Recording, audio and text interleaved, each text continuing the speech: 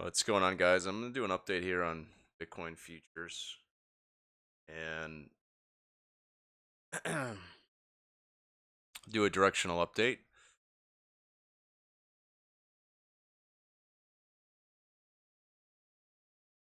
Let's see if this looks right. Actually, a little see split screen. Make it so wide.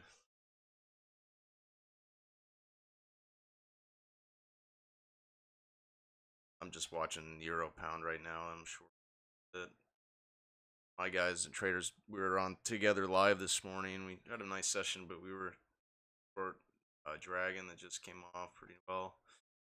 And then we've been selling the top end of this range up here. Anytime we get up toward 89.20, so selling these rallies on the 1 minute. We sold the high today. But that said, let's look at Bitcoin futures. Gotta cover a little now. Screen.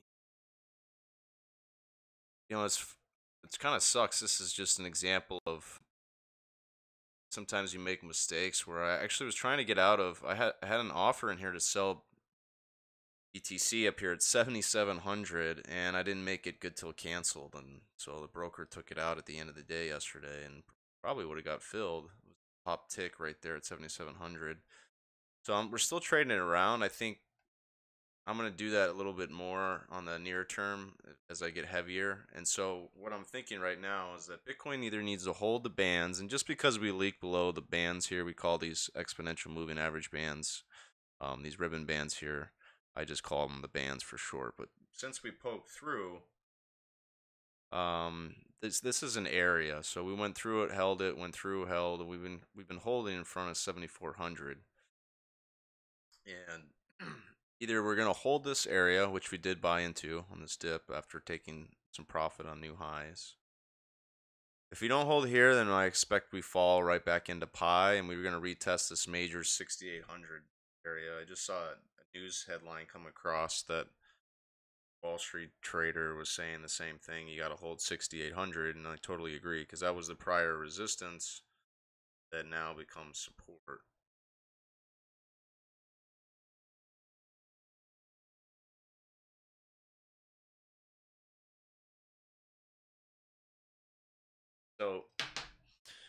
So that's my game plan. I'm either going to get heavier here, right in front of 6,800. Now we can kind of see that level. So we had talked about before.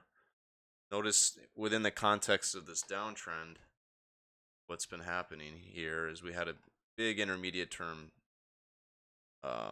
tone shift, change in trend, what we call the TMS.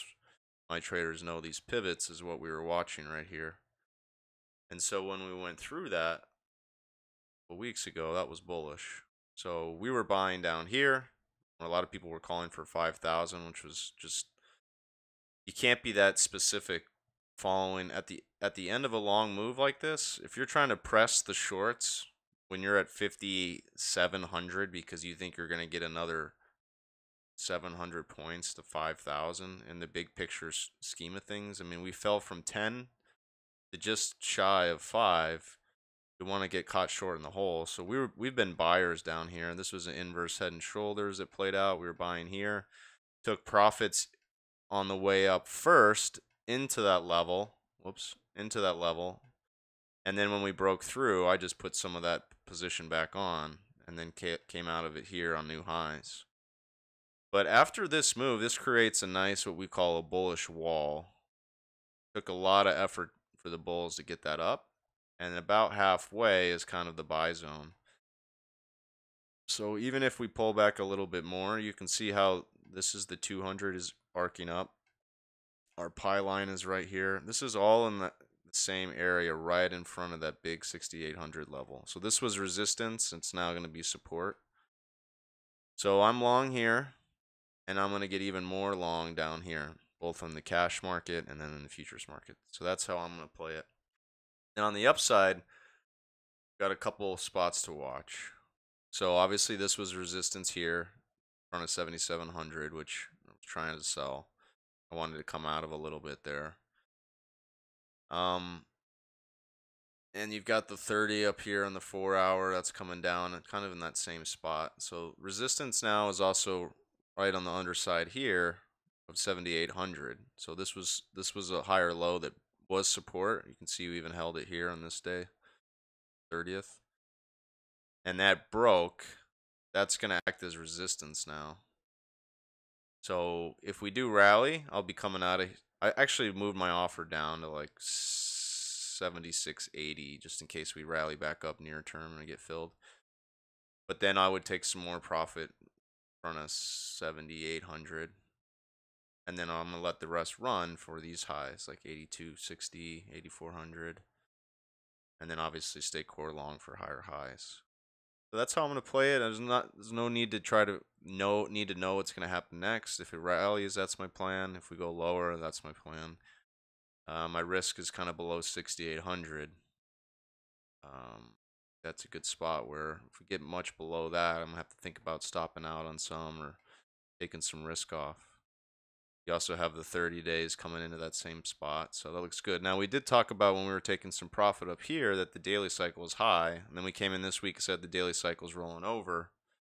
So you need to be patient, and this probably needs to play out. Now, we have a turning point also coming into this weekend on the 8.6, one of the 8.6 waves we follow. So cyclically speaking, this is lining up with the oscillator that this is probably a good spot for us to maybe make a higher low. I think it's we either make it here or a little bit lower, like I talked about, near 7,000, 6,800.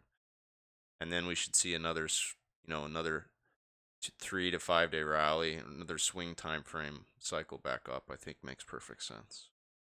And the other, we did buy some ether today, but I just encourage you guys to follow us in our crypto room if that's something you would be interested in. Best way to get to that is go to blockEdgeCapital.com. blockEdgeCapital.com. This is our blog and podcast under media. We're building a digital asset management firm. We've got several projects and things we're doing on the development side and legal side that some businesses we're building out. But our trading education is what we've been doing for a while. So there's a chat room here. It's free to come in, check us out, ask questions, get in the right spot. Our trading team, which is a crypto trading team, I give real-time alerts on what we're doing in our model and our trading. So we were signaling a couple of buys here today.